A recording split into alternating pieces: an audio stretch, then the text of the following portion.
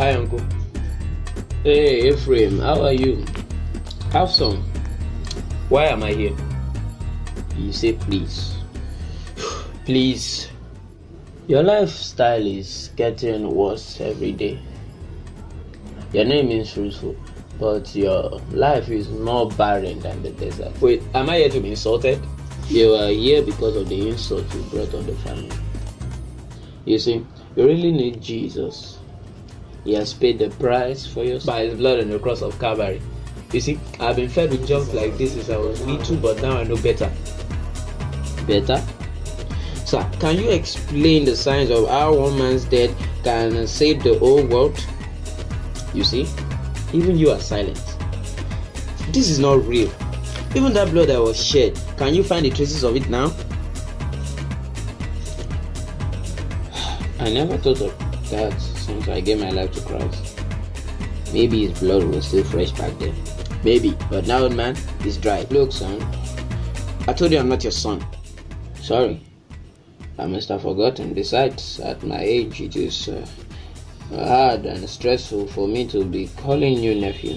You compared your syllables, son, nephew. But I'm not your son. The land on which your house stands, what about it? Did your father tell you about it? Yeah, your grandfather. What does that have to do with what you are discussing? You said that the death of Jesus to save the world does not make sense, right? Yeah, so I'm just thinking maybe I should contact the family that sold the land to my grandfather to come and reclaim it. When you're not crazy, why would you do that? Why can't I? Because the land belongs to us. Like your grandfather bought it. It just doesn't make sense to me. The money grandfather used to purchase the land, do you still think they still have it? Even you are silent now.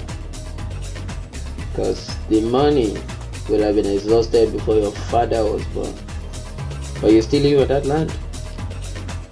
The price that Jesus paid over 2,000 years ago is still effective.